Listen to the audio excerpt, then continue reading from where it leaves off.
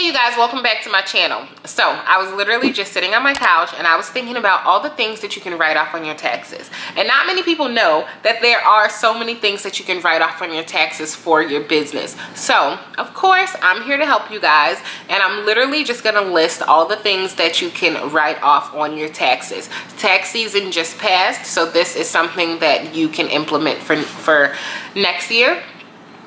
But these are things that you need to take note of, things that you need to save, receipts that you need to save so that you can write these things off for your taxes come next year.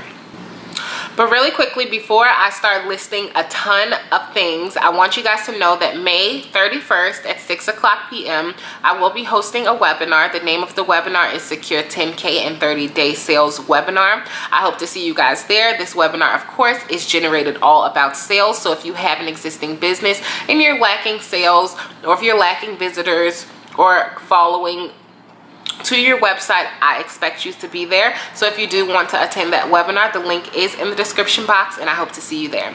But here we go. These are going to be the things that you can write off for your business.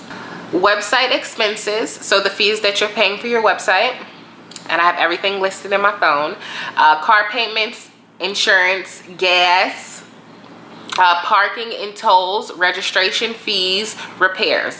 And I know you guys are probably like, how can I write this off? If you are dropping things off to the post office, if you are, picking up supplies for your business, that is why these things matter. So your car insurance, you can write that off. Your gas that you're spending, you can write that off, and the mileage.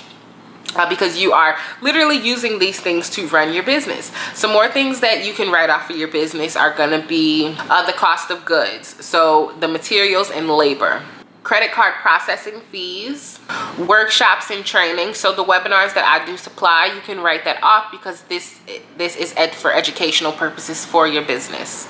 Home offices, so like rent, mortgage, renters, and home insurance, legal consultations, accounting and bookkeeping. So if you have someone dealing with your money and just monitoring your money, you can always write that off as well. Office expenses, and that basically is more so like for equipment, if you specifically use equipment for your business. Software, supplies. You can even write off your telephone bill, especially if you have a business line.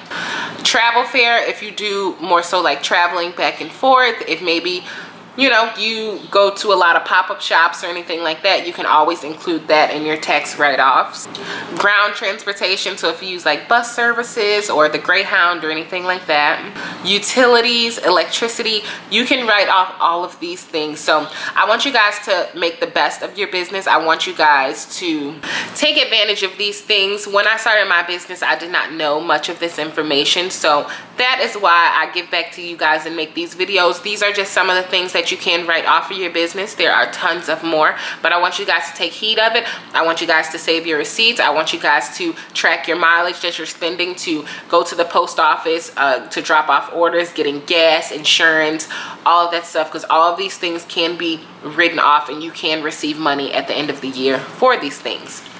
So I hope this video was beneficial to you guys. I will see you guys in my next video, and don't forget, May 31st is the Secure 10K and 30-Day Sales Webinar. I hope to see you there, and I will see you guys later.